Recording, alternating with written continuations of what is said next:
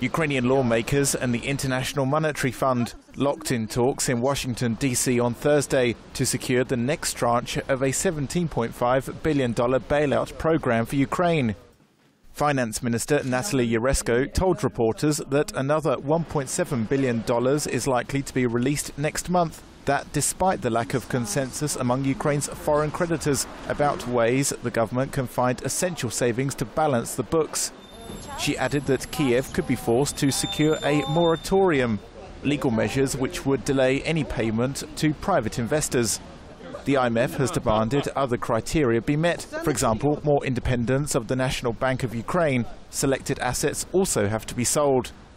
Ukrainian Prime Minister Arseniy Yatsenyuk said, "We again insist that our position is unchanged. Debts to private creditors should be restructured. We made our demands, our proposals to the private investors, and we expect that these private investors will be in a position to help us in the fight against Russian aggression." But with creditors from Russia demanding $3 billion immediately, any settlement is likely to be hard to reach.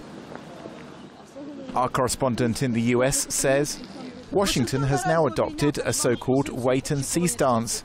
It will look at support of the Ukrainian parliament further to determine whether officials will be able to negotiate with creditors and restructure the debts, and only then the US will send the money.